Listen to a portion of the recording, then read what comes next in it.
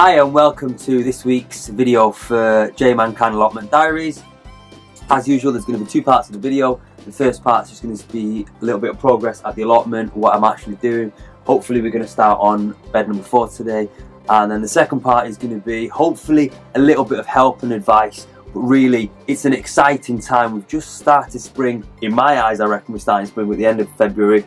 And what I'm going to be doing is some seeding in trays. It sounds really basic and really simple, but when I've previously had an allotment, I've made some basic mistakes, so hopefully I'll be able to help you with a little bit of seeding and how to put them in a seeding tray and that type of thing. Very, very basic information. Hope you enjoy watching the video. Thanks a lot.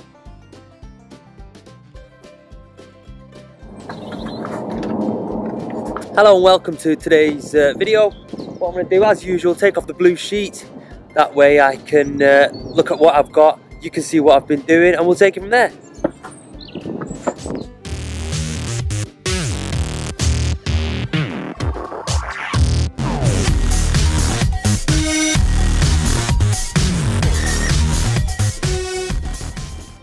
So I'm at the allotment today.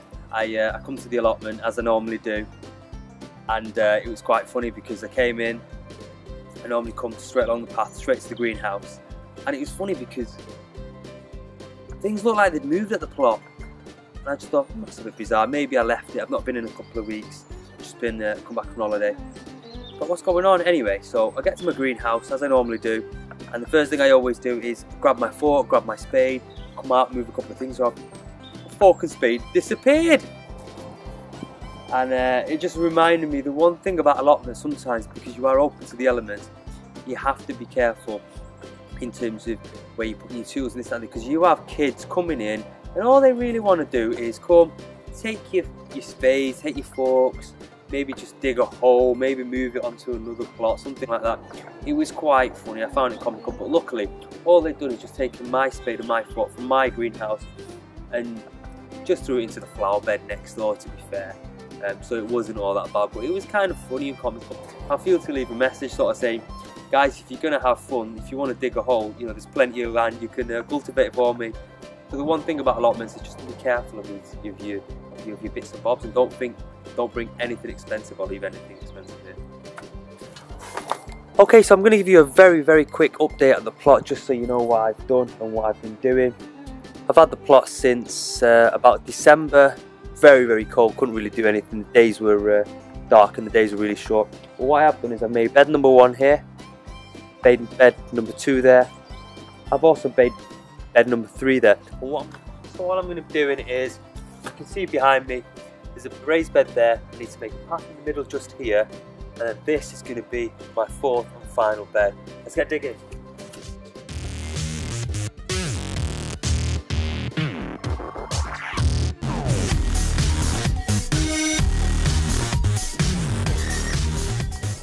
Now that I've completely dug up the channel, what I'm going to do is I'm going to put some wood in there just temporarily.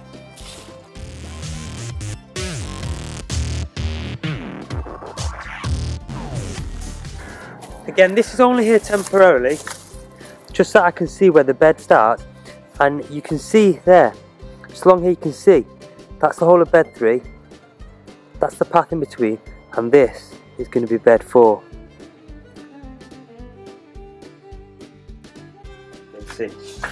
Okay, so one of the things that I'm going to do is I'm going to do some seeding, and what I like to do is I like to start majority of my vegetables in either the seeding tray or the little seeding tray that comes in little individual punnets. That's what I generally like to do. And what I've actually done is I preferred a bit, I've actually made some compost just to throw in here. I've actually sieved this out so this is super smooth, again giving maximum ability for the seeds just to come out. Sometimes I found when I've done it in the past before, they've been a bit clayey, or some of this have had bits of stones in there, it's not been as fine, and I think some of the seeds have found it difficult to come through. So what I've done is I've made that fine, and I'm just going to run that in now.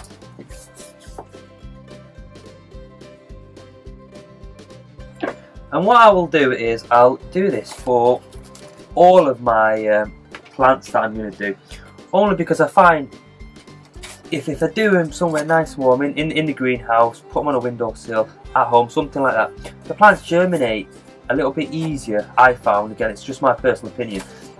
Whenever I put them straight in the ground, you've got to come look after and protect them, where if I grow them while they're young, in a seeding tray, I found that they seem to get well, and then I harden them slowly and then I bring them out, but then I can keep control of what they're doing and everything like that. Okay, so what I'm going to do is, what I've decided to do is, I've decided to do some onions by seed. Okay, I am going to do some bulbs, but I've never done them with seed before, so I'm going to do some onions. And as you can see here, these are the type of onions that they are. Again, most of the information is on there. It does say on there, they are a large shapes of variety, exhibition quality, and then when you buy the package, you normally see at the back of the package, again, the red says sow outdoors and the blue is the red says sow indoors and the blue is for sowing outdoors, and it tells you when to plant it out, when to harvest it. It gives you all the hints and tips of exactly what to do, and you know, you can buy these seeds from anywhere. Clearly I've obviously got these from Wilkinson's, but you can get them from B&Q Wilkinson's. So today, let's do it. There we go. So what have we got? Onions.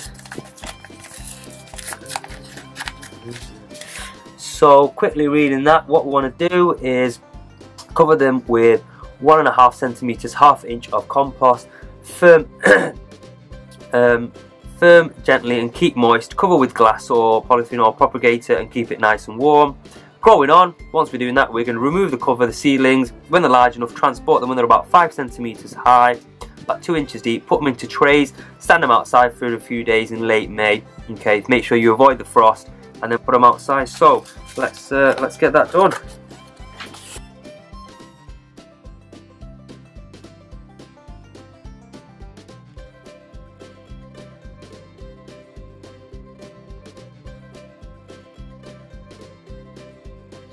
So you can see the onion seeds are tiny little just like that. Okay, all I'll do is put one in every maybe 2-3 centimeters away.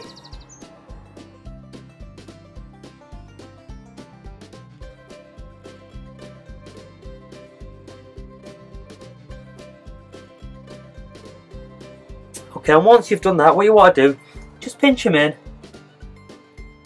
get them covered up. It's that line.